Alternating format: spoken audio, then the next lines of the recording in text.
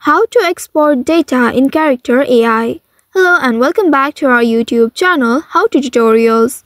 In today's video, I'm going to show you how you can export your data or characters from Character AI. To do so, first of all, open your Character AI application on your mobile device and make sure you are logged into your account. Once logged in, you will land on this home page. In this home page, at the top right, you'll be able to locate your profile icon. Tap on the profile icon and then in this page, at the top right, you'll be able to see the gear or the settings icon. Simply tap on this icon and by doing so, you will be taken to this page. In this page, here you will need to scroll down until you find Export My Data option at the very bottom. You will need to simply tap on this option once you get it. Now you will receive an email containing a link to download your data. For that, you will need to go and check your registered email for this link. Once you get the link, you will need to follow the link in the email to download your exported data. It includes character information and chat logs. The exported data will be sent in a zip file format. Also, you will need to make sure to keep your email secure